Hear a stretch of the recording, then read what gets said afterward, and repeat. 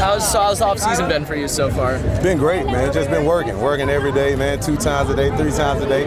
Just trying to get ready, man, for a great year. And you know, you're a veteran of the NFL. Is it hard to get back into the training camp mode every year, or is that something you look forward to? Yeah, you know, everybody. I mean, I don't think nobody likes, training camp. It's a rough time, but again, you're ready for a great season.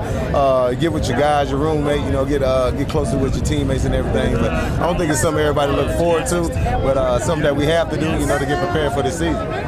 What's your favorite part of San Diego, or something you still want to experience? Oh man, just really, I haven't even experienced the beach yet. You know what I'm saying? I've been there a year and I haven't even been to the beach one time. So I got to do that this year and go experience that down there on the beach and see what's going on. Any surfing lessons planned? I'm gonna try that. I had the boogie board, the stand-up board, the rolling yesterday, so I'm gonna try that out on the ocean. So I'm kind of scared. I can't swim, so I'm kind of scared of that water. All right. Well, good luck. Thank you.